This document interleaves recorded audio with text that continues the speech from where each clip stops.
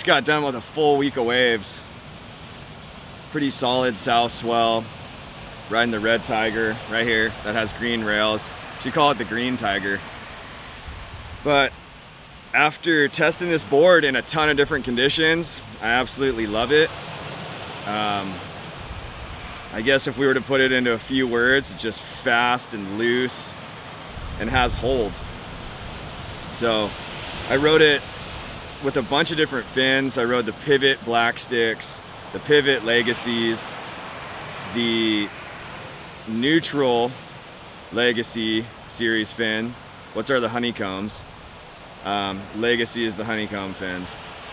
And then I rode it with the John mediums, and then with the rakes right here.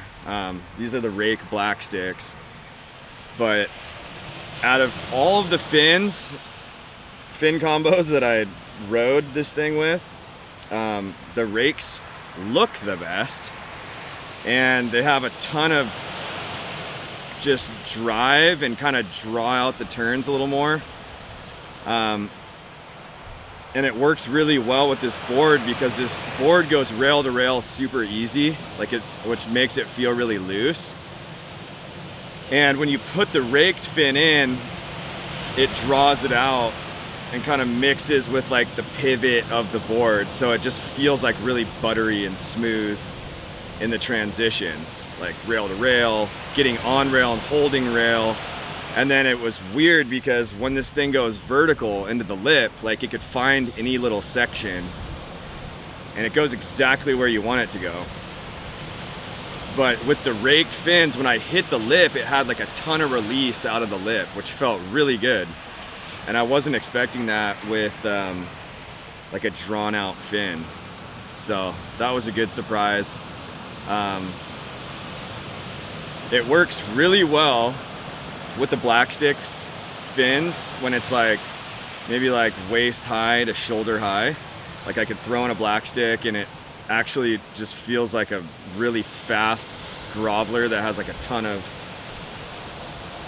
hold. Like it just feels like a shortboard but with like a groveler section on it, right? So it's like from the front foot back to about like the rear fins right here, it's just really flat, so it has a ton of speed. So like when I was trying to generate speed, I just kind of move my back foot forward, you know, and be like really pumping down the line. And then there's a ton of tail flip like from here back. And so when I wanted to hit the lip, like I just kind of slid my foot back and then like could go anywhere and like really at any section. So it felt amazing. Like I love this board. After a couple days on it, like I really don't want to ride anything else.